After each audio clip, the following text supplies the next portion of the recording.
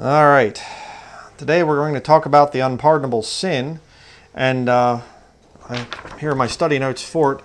You can see up there, July 25th, 2010 is when I originally did this study, and it's amazing what the Lord has done over the years, last 12 years.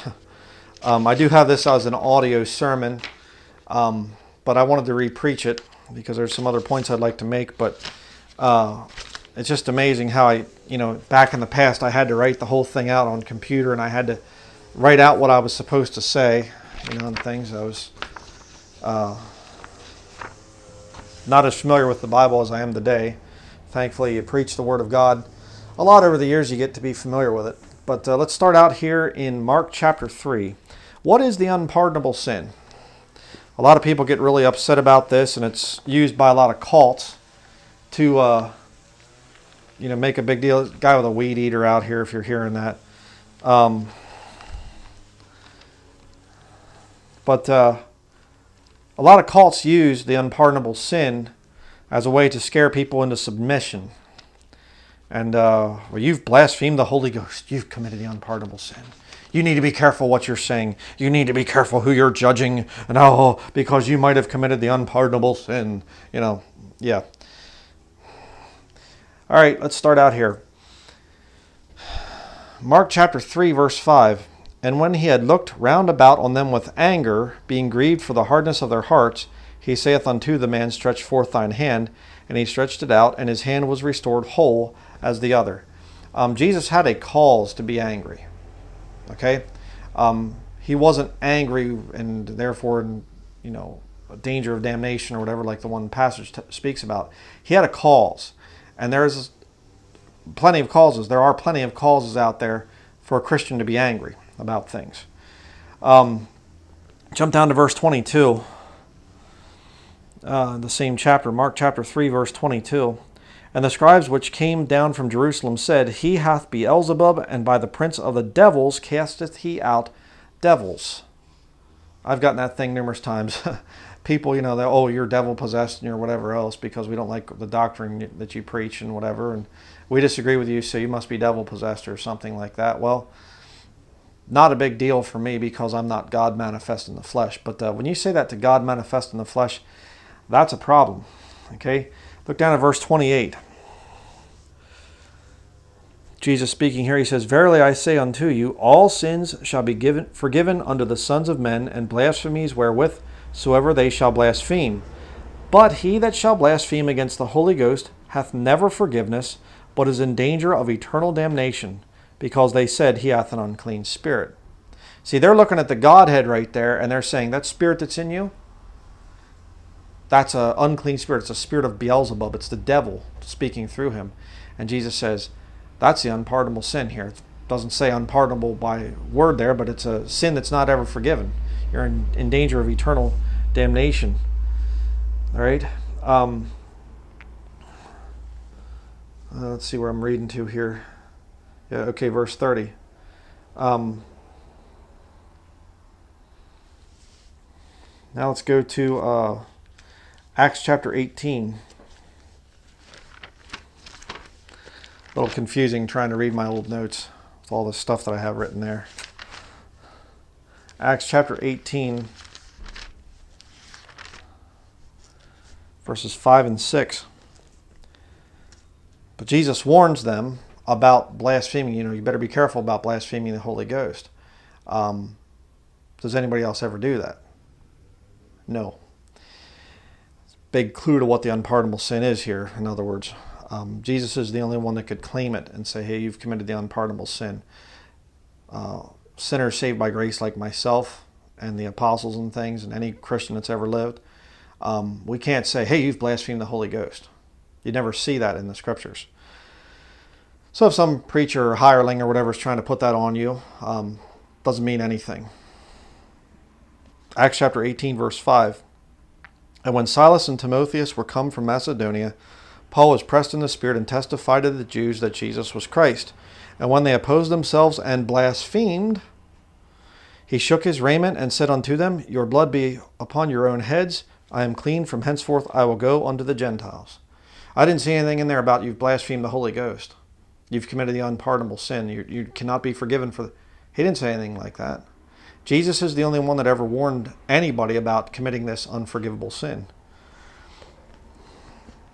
Luke chapter 12, verse 10. Luke chapter 12 and verse 10.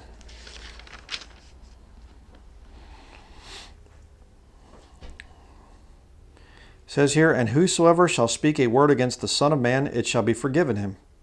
But unto him that blasphemeth against the Holy Ghost, it shall not be forgiven." Okay? Again, he's speaking there in context. He's saying, if you speak against me, being the flesh of God, okay, you can be forgiven. You're ignorant. These people, forgive them, Father, that they know not what they do. See, they didn't understand who he was. But if you speak against the Spirit that is in Jesus Christ, that's a problem. Just like the Jews had already done there, in the book of Mark.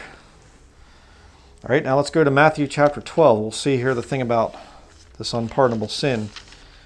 Matthew chapter 12,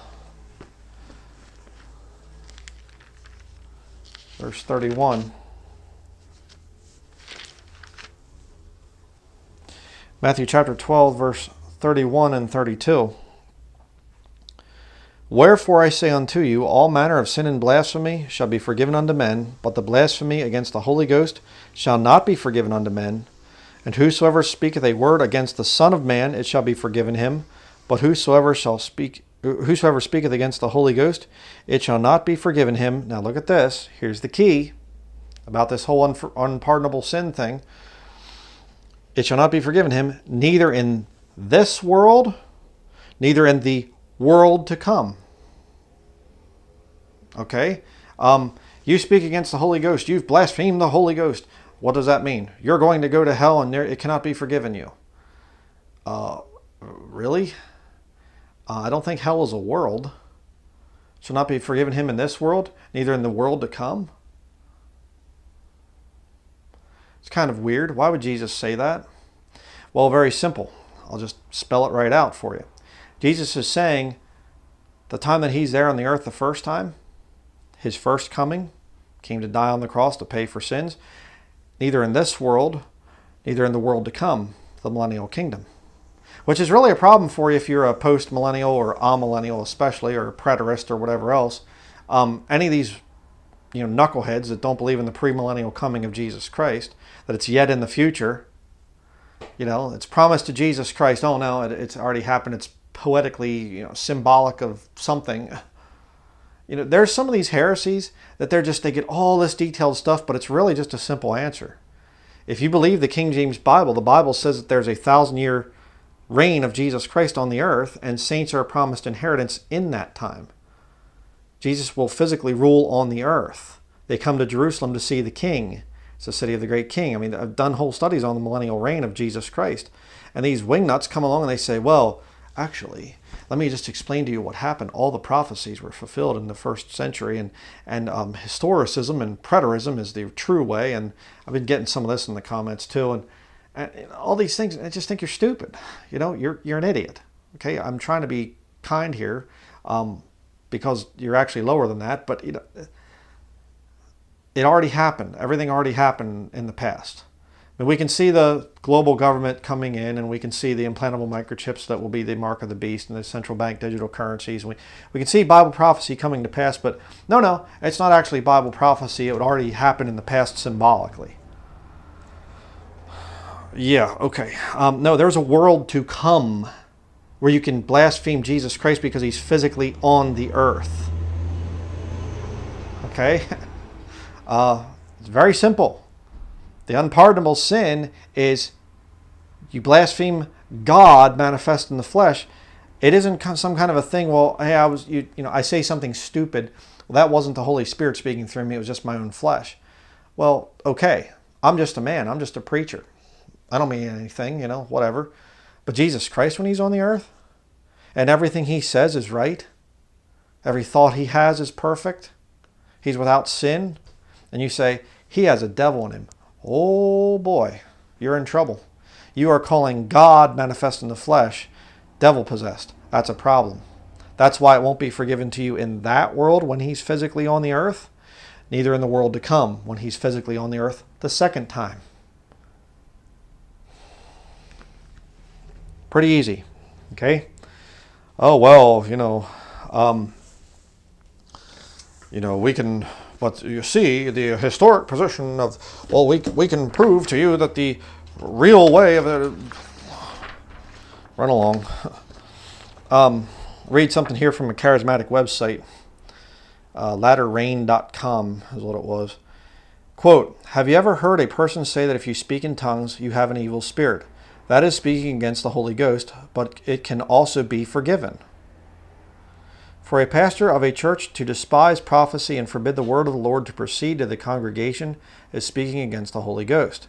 It is a very serious offense to actively oppose the moving of the Spirit, especially if it is being taught as doctrine. Teachers have a greater responsibility to the truth. We have the same Spirit in us now that Jesus did then. If this is the blasphemy of the Holy Ghost that the Pharisees committed, then it is the same for us. No, it isn't. No, it isn't. Stupid charismatic devils. There can be no other explanation except the accusation that the devil is causing the true manifestation of spiritual gifts and the power to cast out demons they have there. Now I have seen love cover a multitude of sins. Is love enough to cover this type of blasphemy? If you are led by the Lord and hear his voice and speak the truth, you cannot come against spiritual gifts unless you take yourself out of the Spirit and speak in the flesh. It happens all the time with Christian teachers that have the Spirit, but not in fullness.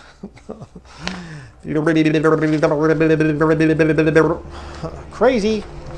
Cuckoo. Nonsense. But you see, the charismatic church is one of those satanic heresies out there. There's a whole list of them. I'd like to actually write a book someday on it. I probably will. About the heresies that are out there, the most serious ones. But the charismatics are one of the most satanic cults out there. My grandparents were charismatics, Pentecostal charismatics. Actually, my great-grandfather was one of the first Pentecostal preachers, I believe, in America, going back to the 1800s. And because the Methodist system came around with their tent revival meetings, and they got into the jerks and the shakes and the rolling around on the floor and barking like dogs and whatever. And then they had some splits, and they basically split off to the Pentecostal movement, and then they got into the charismatic thing and all the other stuff, and very sordid history where the whole Pentecostal charismatic movement comes from. But they use fear as a tactic to control the people. And people, they're just deathly afraid of speaking against anybody. Some guy goes, just making up a bunch of jibber jabber. And I do that, and they go, oh, you've blasphemed the Holy Ghost. Oh, no, I didn't. I didn't blaspheme anything. I made fun of some idiot that was faking the speaking in tongues. I didn't blaspheme the Holy Ghost. But you see, they use that power over people. Okay, the only way that you can blaspheme the Holy Ghost in somebody is if you do it when Jesus is physically on the earth, neither in this world or in the world to come, or neither in this world in the world to come. You can't blaspheme some guy up there doing it. I mean, show me in Scripture. They're blaspheming the Holy Ghost, the truth and whatever else, and Paul says that you blaspheme the Holy Ghost. He didn't say, well, you've committed the unpardonable sin. You've come against me because hey, you're sinning, you're wicked, and whatever else. You're blaspheming. And we'll see here in a little bit that you can actually be forgiven if you blaspheme right now. So, Acts chapter 2. Go to Acts chapter 2. Let's talk about this thing of speaking in tongues. Acts chapter 2, beginning in verse 1. And when the day of Pentecost was fully come, they were all with one accord in one place. And suddenly there came a sound from heaven, as of a rushing mighty wind, and it filled all the house where they were sitting. And there appeared unto them cloven tongues like as of fire, and it sat upon each of them. And they were all filled with the Holy Ghost, and began to speak with other tongues as the Spirit gave them utterance. And there were dwelling at Jerusalem Jews, devout men, out of every nation under heaven.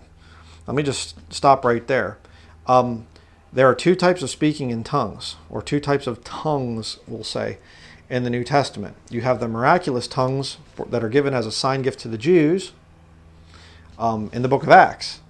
And then you have the actual gift of knowing languages, tongues. Languages and tongues are synonymous in the King James Bible. There are people that have diverse kinds of tongues. They learn different languages. There are some brethren that, for the purpose of Bible translation or missionary work or whatever else, God gives them the gift of learning other languages. That's all it means. That's why there's the interpretation of tongues in 1 Corinthians 14 and 12 through 14, I should say. That's there. There's no interpretation of tongues in Acts chapter 2. All right? To understand the difference there, the two different types of tongues. Miraculous in the book of Acts, whenever Jews are present, Jews will always be present when there's miraculous tongues being spoken. And the other type of tongues are simply an ability to learn gifts, or to learn languages, the gift of learning languages, tongues, in other words. But the languages are listed here, by the way, too. Interesting. Verse 6. Now when this was noised abroad, the multitude came together and were confounded, because that every man heard them speak in his own language. Defines what it is. And they were all amazed and marveled, saying one to another, Behold, are not all these which speak Galileans? And how hear we every man in our own tongue? I thought it said languages. Tongues are different than languages. No, they're not. They're the same word. Wherein we were born, Parthians and Medes and Elamites, and the dwellers of Mesopotamia, and in Judea, and in Cappadocia, in Pontus, in Asia, Phrygia, and Pamphylia, in Egypt, and in the parts of Libya, about Cyrene, and strangers of Rome, Jews and proselytes, Cretes and Arabians, we do hear them speak in our tongues the wonderful works of God. Tongues and languages are the same, and they're all listed right there. There's no unknown tongues, by the way. Whenever you have the miraculous gift of speaking in tongues, it's known. It's a known language. Whatever the language of the Jews are that are gathered there. That's what's going on. The unknown languages of 1 Corinthians chapter 12 through 14, that's why you need an interpreter. Pretty easy to figure that out. Verse 12. And they were all amazed and were in doubt, saying one to another, What meaneth this? Others mocking said, These men are full of new wine. They're mocking? Oh no. Uh-oh. Unpardonable sin, right? What does Peter say? But Peter, standing up with the 11, lifted up his voice and said unto them, Ye men of Judea, and all ye that dwell at Jerusalem, be this known unto you, and hearken to my words. For these are not drunken as ye suppose, seeing it is but the 3rd hour of the day. But this is that which was spoken by the prophet Joel. And he goes on and he preaches to him. There's no condemnation. There's no, you've blasphemed the Holy Ghost. You spoke against the speaking in tongues. And this is where it started, by the way. I'd like to point that out. And yet there's no mention of blaspheming the Holy Ghost. Maybe it's because they didn't. Little clue there.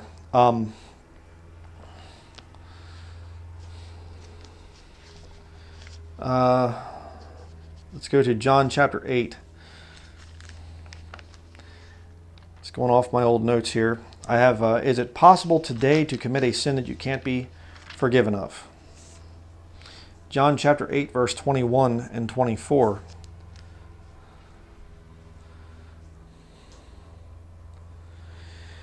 Says here, Then said Jesus again unto them, I go my way, and ye shall seek me, and shall die in your sins. Whither I go, ye cannot come.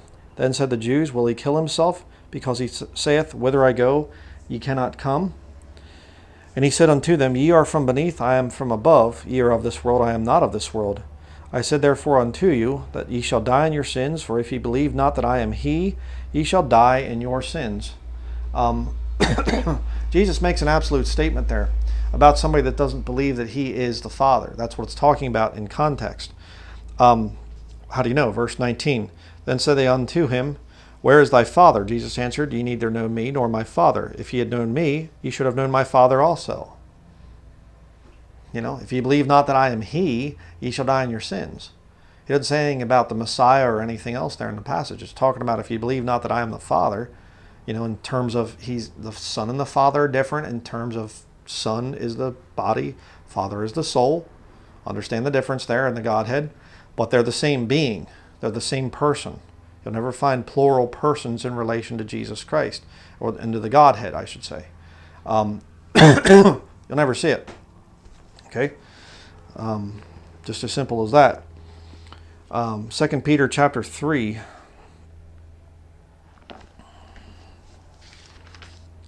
2 Peter chapter 3, verse 9. The Lord is not slack concerning his promise, as some men count slackness, but is longsuffering to usward, not willing that any should perish, but that all should come to repentance.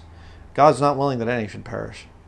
So this whole thing of, well, you've committed the unpardonable sin, now you can't get saved or something, that's nonsense. Complete nonsense. Don't ever fall for that. God wants sinners to repent. And it doesn't mean going from unbelief to belief either, by the way. That's a bunch of nonsense that Jack Hyles came up with that. And a lot of this philosophical Gnostic movement, they came out with this whole thing of, it means going from unbelief to belief. Okay, well, you can go from unbelief to belief and be a Gnostic. Gnosticism, it's all up here. You would visualize things, and I believe that I'm saved and therefore I am. I believe that I'm a Thanksgiving turkey, on Christmas morning or something. And you can believe anything. Romans chapter 1, verse 28. And even as they did not like to retain God in their knowledge, God gave them over to a reprobate mind to do those things which are not convenient. God can turn people over to a reprobate mind. God can harden your heart, or you can harden your heart, to the gospel, and then God just says, okay, fine. You have to be very careful about that stuff.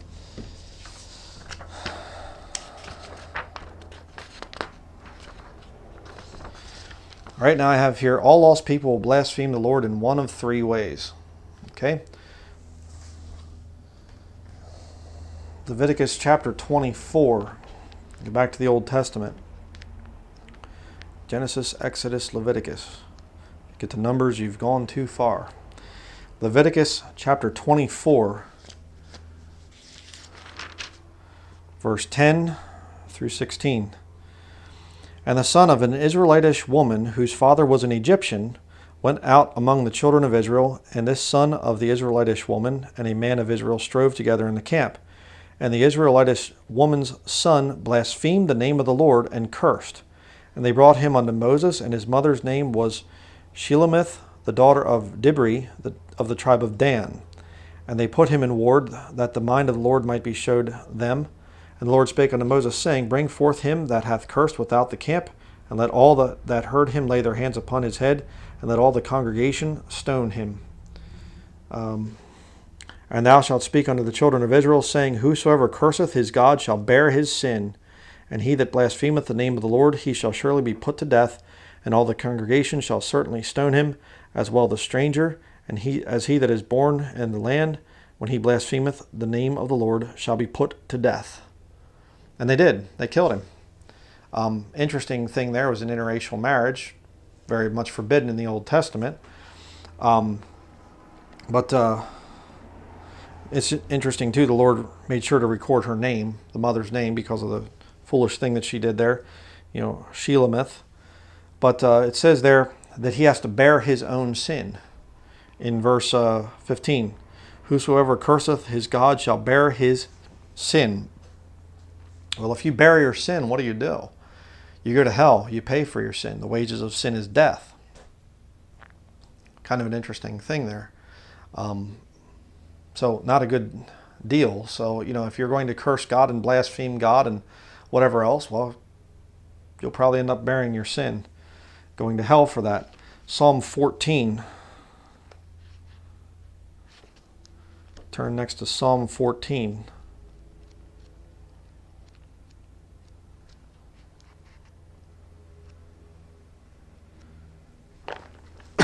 Psalm 14 and verses 1 through 3.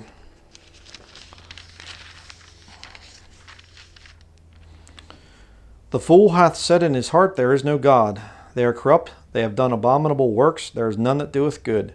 The Lord looked down from heaven upon the children of men to see if there were any that did understand and seek God. They are all gone aside, they are all together become filthy. There is none that doeth good, no, not one.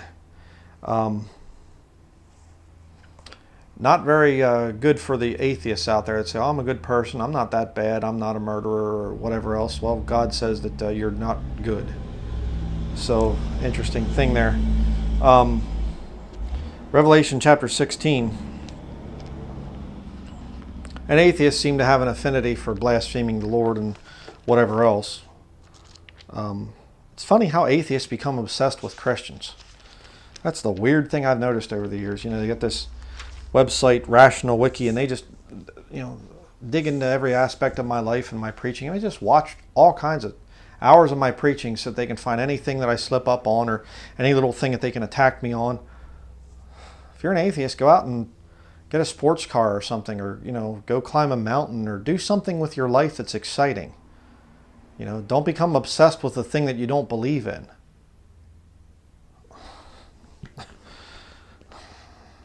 Weird. Revelation 16 verses 8 through 11.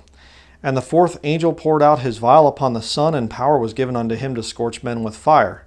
And men were scorched with great heat, and blasphemed the name of God, which hath power over these plagues, and they repented not to give him glory. And the fifth angel poured out his vial upon the seat of the beast, and his kingdom was full of darkness, and they gnawed their tongues for pain, and blasphemed the God of heaven because of their pains and their sores, and repented not of their deeds. So you have people there, again, in the future, they'll be blaspheming God. And interesting that these people, those who have taken the mark of the beast, they can't get saved. Regardless of what some of the teachers out there, like John MacArthur and Ken Hovind and some of these other guys, are trying to come out now and say, well, I think that, maybe you could. And, the Bible's crystal clear. I mean, there are some things that you can argue about in the Bible. It's not perfectly clear and whatever else. There's other things. There's no argument. Okay, nobody can take the mark of the beast and expect to be okay with God for doing that. All right, I just don't understand some people with that. But Revelation chapter 16, verse 21, go there, or look there. And there fell upon men a great hail out of heaven, every stone about the weight of a talent, and men blasphemed God because of the plague of the hail, for the plague thereof was exceeding great. So there's going to be a lot of people who blaspheme God in the time of Jacob's trouble. And I believe that the most powerful group of people in the time of Jacob's trouble will be the Roman Catholics. The traditional Catholics that are going to be brought back. The new right that comes back to power. And those people, I've seen them. I've talked to them face to face. And boy, they can talk all kinds of holy canon law, this and righteous this and whatever else and things. But you push them hard enough and they will start to cuss like, make a sailor blush kind of a thing. It's really weird.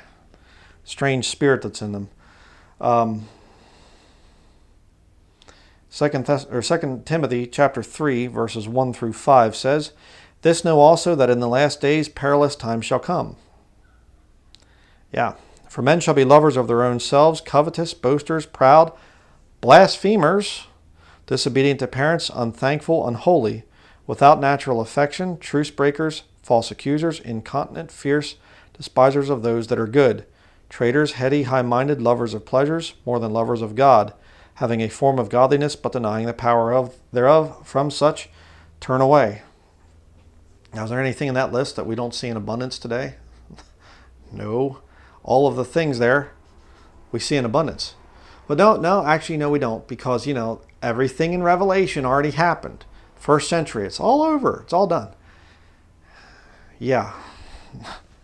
I don't actually have a whole study on preterism. I've kicked it before within studies. I need to come out and actually have one that's dedicated just to that. I think the frustrating thing for me is that you have this weird thing where there are some things that should just be obvious to people, that they're just obviously wrong. And yet people come out and they say, well, because I haven't specifically covered it, then, it's the truth now or something, and Brian Denlinger's afraid of it, or he can't cover these things or something. So strange. 1 John chapter 5.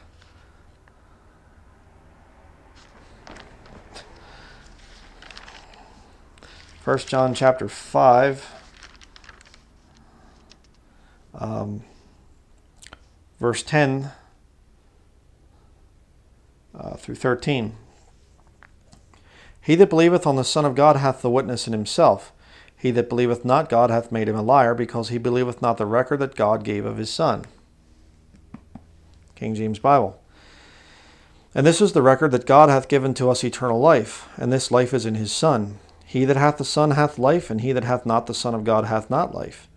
These things have I written unto you that believe on the name of the Son of God, that ye may know that ye have eternal life, and that ye may believe on the name of the Son of God. Can you produce a written book that is your perfect authority and that you don't question? I certainly hope so. Because if you can't, you're lost.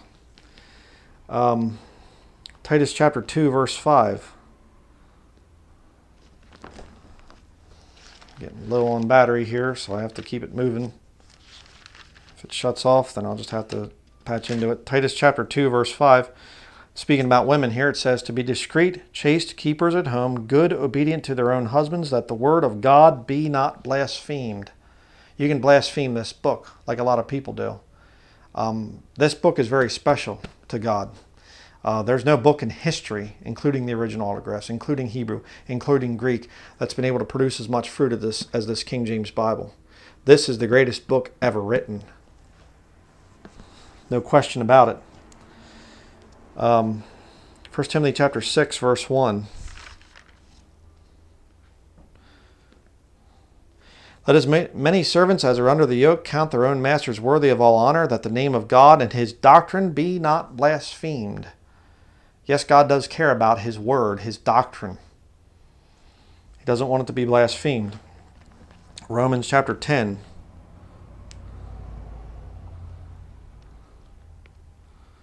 Romans chapter 10.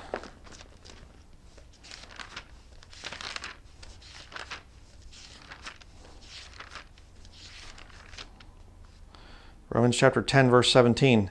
So then faith cometh by hearing, and hearing by the word of God. Gone over that verse many times. You don't believe the Bible, the written word, you can't claim salvation. You reject the word of God, well, what grounds do you have then for even saying that you're saved?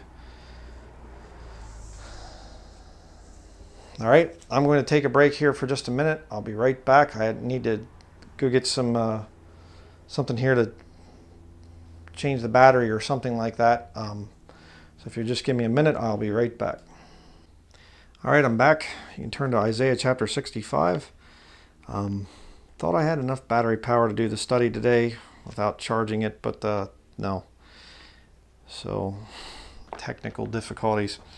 Isaiah chapter 65 and verse 7. The lost world can blaspheme God by worshiping him not in his way, though. Isaiah 65 verse 7.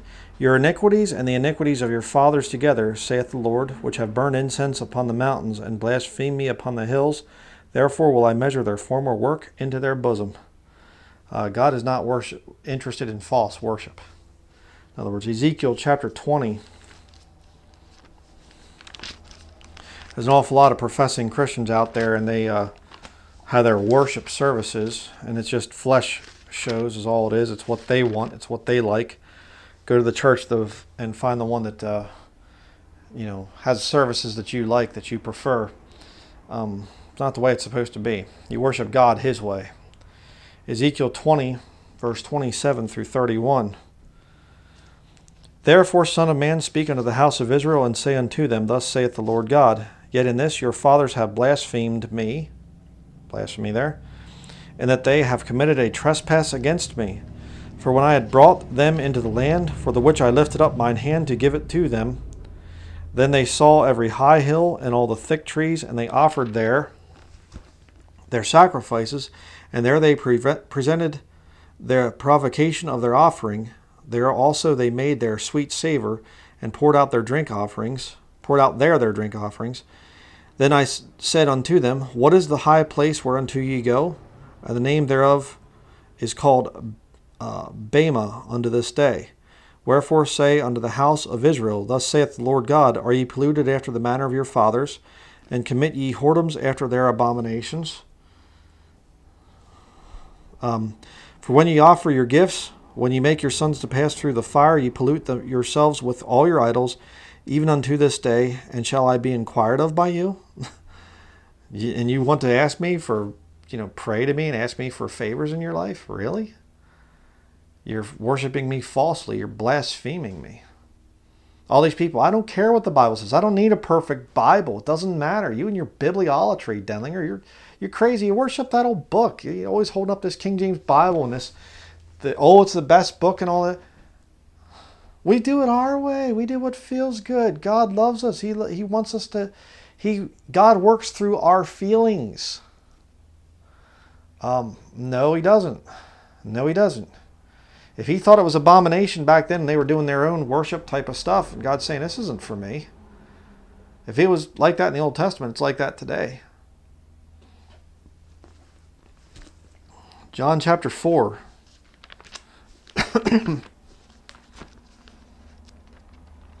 Back to the New Testament. John chapter 4.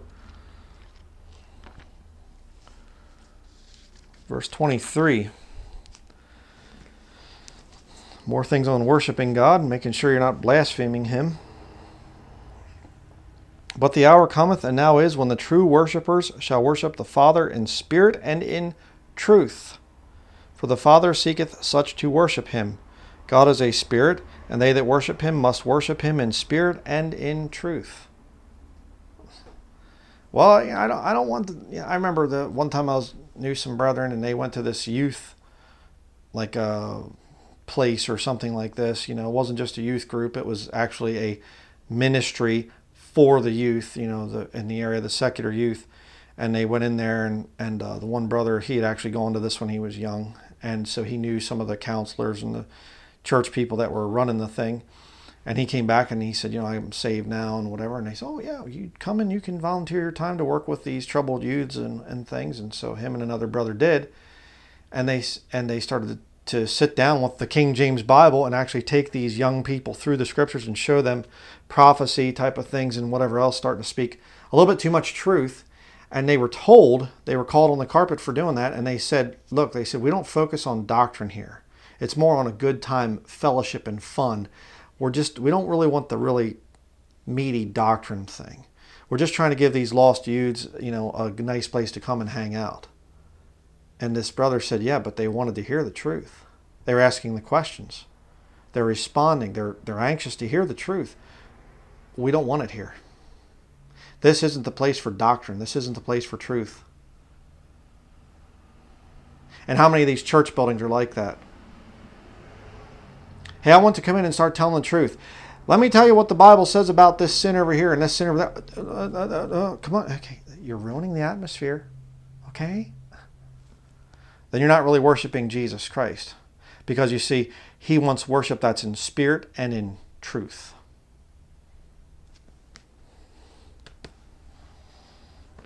So it's kind of funny how these people, they come out and they say, well, I'm militant for the truth and everything else here, or the charismatics, they come out and they say, we don't want to blaspheme the Holy Ghost and whatever else, and they blaspheme in their services because they reject the truth. Interesting how that works. John chapter 14.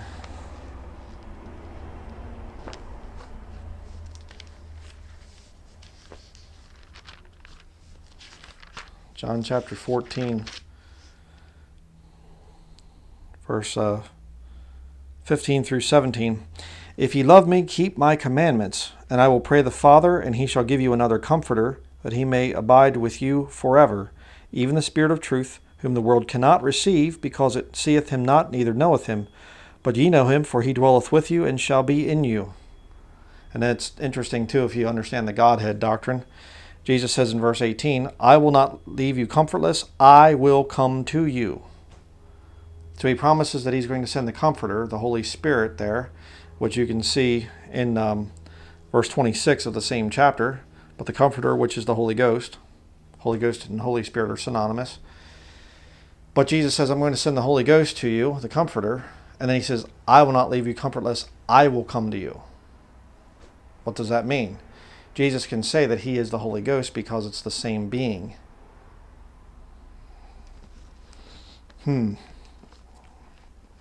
So, let's see here. John chapter 14, verse 6. Jesus saith unto him, I am the way, the truth, and the life. No man cometh unto the Father but by me. Again, is that preached in most of these church buildings? Is that really something that people do? No man cometh unto the Father but by me. There's no other way to get to heaven. Ephesians chapter 5.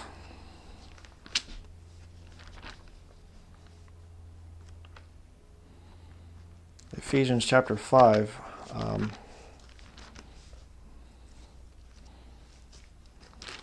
In chapter 5, verse 8. Not going to be doing a whole lot of these old sermon notes because they confuse me like crazy. There's too much writing on them. Right now, it's just a lot of times I just write out the scriptures and the Lord shows me what to speak when I get to them. Ephesians chapter 5, verses 8 through 10. For ye were sometimes darkness, but now are ye light in the Lord. Walk as children of light. For the fruit of the Spirit is in all goodness and righteousness and truth, proving what is acceptable unto the Lord. Again, truth is very important there.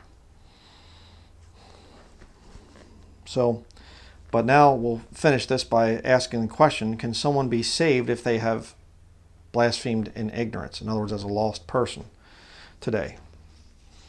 1 Timothy chapter 1. It's kind of interesting thing here. 1 Timothy chapter 1, verse 12 through 16. We'll read that here in a minute. But it's an interesting thing. I've dealt with charismatics in person, and they all believe if you blaspheme the Holy Ghost that there's no forgiveness and whatever, and yet they believe that you can lose your salvation and then get it back, and then lose your salvation and then get it back. And they'll quote verses of Scripture that don't teach that. It's funny how that works. But what about the thing of blaspheming? Can you commit blasphemy and be forgiven for it? 1 Timothy chapter 1, verse 12.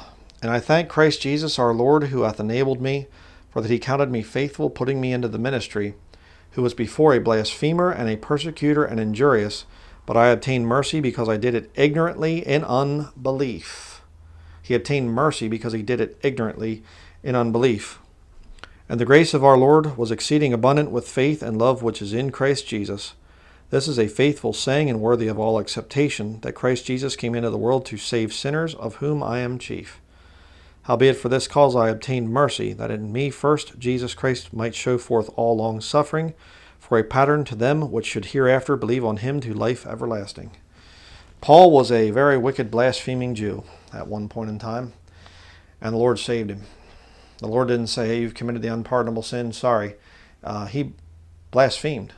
He did it in ignorance and unbelief, but he was forgiven. So, can you commit the unpardonable sin today? Absolutely not. It's a very simple, basic doctrine of Scripture. Neither in this world, neither in the world to come. Very simple.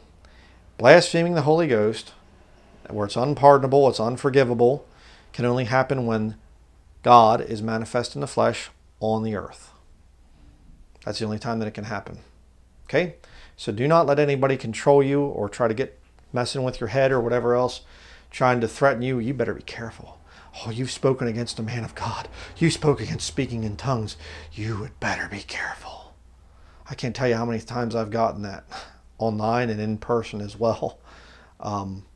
I've had relatives tell me that, I start ripping on Rick Warren or Billy Graham or somebody, and they say, oh, and they kind of back up. They'll take a step back and they say, you better be careful.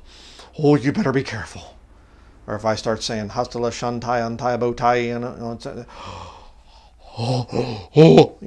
like it's some kind of a, oh, you've done it. You've committed the unpardonable sin. No, I haven't. It's not possible. Jesus isn't physically on the earth. Okay? So, if you're out there and you've blasphemed God, you've used God's name in vain, you've mocked this book and whatever else, you can still come to your senses and get saved. Okay? Please understand that. Whosoever will, let him come. You can get saved. So that is going to be it for this study. Sorry it was a little bit confusing, a little bit all over the place there. A lot of traffic out here today. If you're hearing that, I apologize for that. I'm glad I don't write my sermon notes this way anymore. But just a little thing here at the end before I close this video, and that is tomorrow. This video here is for Saturday night, and then tomorrow, Sunday morning, I'm going to be actually re-uploading an old audio sermon from 2011, and good sermon. And I was trying to think why I took down a lot of these audio sermons. Well, the reason was because I had an old ministry address at the end, and so I didn't want to confuse people, and I thought, I better take some of these old audio sermons down. But I'm going to probably occasionally put them back up and just remove the old address there and things, and get in there and change things around and stuff. So this one here, I thought, well, I'll just re-preach this one. And I was actually going to re-preach my study on the thing of pleading the blood. That will be the audio sermon for tomorrow. And I was going to re-preach that one, and it was kind of a weird situation because I was quoting from an older website. The website's still there, the article's still there, but I think they changed a few things. So I thought, I'll leave it as the old study. But as I was writing, and here's the big kind of announcement.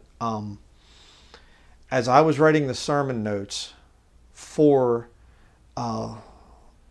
this pleading the blood study and whatever else, I was writing it out, and I got to a place where I was in John chapter 6, and getting into the thing of Jesus saying, eating my flesh, drinking my blood, and the interpretation of that and whatever.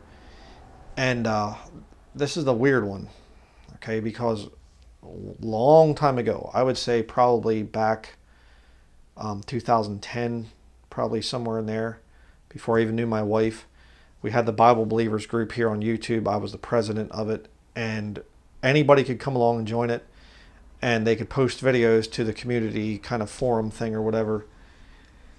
And so it was my job a lot of times to check out new members, and people would alert me and say, I think this guy's a heretic or whatever else. He's in here trying to make trouble, and I would go in and delete them, get them out of the group. And there was this guy that put up this video, and I have sirens out here. There goes the ambulance. Lots of distractions today. So anyhow, my dad used to call those the meat wagon. He was an ambulance driver, drove for many years, EMT for 25 years. If you haven't heard my stories about that. But anyhow, so this study I watched, there was a guy that posted a video, and the camera lighting was awful. I mean, the whole room was orange. He looked orange. Really, not a good camera for low light applications and things. You do that, you film it in a low light area, it'll make everything look orange or red. And this guy did this video, and he was kind of a little bit, eccentric, a little weird. And I watched this video, and it was just kind of, I was listening to him while I was doing some other work, and all of a sudden he made some really amazing points, just some phenomenal stuff, just tying scriptures together. Just blew my mind. And another guy at the time that I knew, another brother, and he was part of the Bible believing group, and he said, we got to talking to him one day on the phone, and he said, did you see the Orange Man video? Not a reference to Donald Trump. And I said, yeah, the guy about the body and the blood and all that. And he said, yeah. He said, wasn't that phenomenal? And I said, yeah, it was amazing. I said, I'm going to actually watch it again and take notes this next time. I went back to find that video, and it was gone. And I searched and I searched, and I looked at my history and everything, and it was gone. I mean, it disappeared. And it was one of the most amazing studies I'd ever heard, tying scriptures together. And I have literally been trying for 12 years to get back to that study and to actually go and do the study myself. And Lord, I've been praying off and on. Could you please show me this whole thing? Well, as I was doing the study notes for this remake of the Pleading the Blood study, which I'm not actually doing now, the Lord revealed it to me. He brought it all back to my mind 12 years later. So pretty amazing there. Sometimes the Lord doesn't reveal things to you right away. It might take a few years, but brought it back to my mind, and it's turning into a major study. And I'm a dad and I'm a husband, and it's, we have a lot of things that I do outside of the ministry. Again, to explain that, back in 2014, my son was born, Oliver, and for many years he was just a baby, and my wife took care of feeding him, obviously, and then I'd help out with doing the diapers and whatnot. But it was pretty much just, play with the little baby, and then he goes down for his nap and he's asleep, and I have hours and hours. And now my son's older, and I'm trying to teach him things and homeschooling and whatever else. So there's not quite as much time as there used to be. But this study is just becoming a really big thing. Quite frankly, it should be written into a book, I believe. All the tie-ins and scriptures and everything else. It is going to be a major study for me, and I think it's going to really be a blessing to the brethren when I can bring this thing out. So please do pray for me as I go through the scriptures and study this whole thing. It's a big study. It's going to be multi-part study. I am going to bring it out in a video and just kind of put it out there for the body of Christ, just as I did the Godhead doctrine before writing a book on it. Going to be a very, very detailed study. So I would appreciate your prayers as I go through that. And I don't know when it's going to be coming out. I wanted to have it done for this week here, this Saturday night, which today's Friday. Have it done for tomorrow night or Sunday morning, maybe at the latest. And there's just no way. There's the scripture references, the tie-ins and everything. It's just way too detailed. So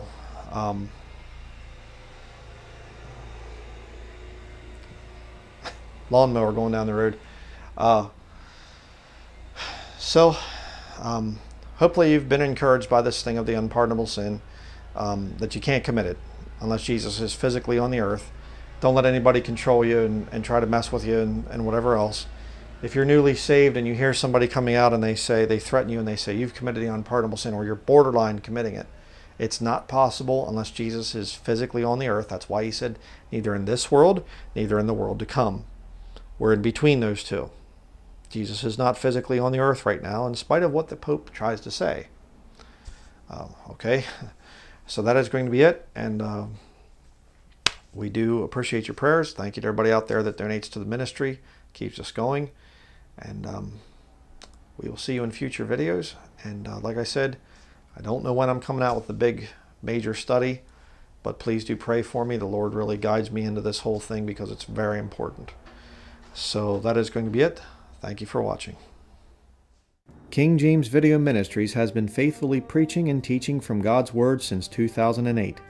Our YouTube channel has never been monetized, and we do not accept money from the lost world because this would violate the Scriptures. King James Video Ministries is supported by saved brethren in accordance with 1 Timothy chapter 5, verses 17 through 18. If you have been blessed by our videos, we would ask that you prayerfully consider supporting this ministry financially. You can donate online by visiting www.KingJamesVideoMinistries.com or by sending a check or money order to King James Video Ministries, P.O. Box 214, Patten, Maine 04765. Thank you to all who donate to this ministry, and we pray for the Lord's blessing in your lives.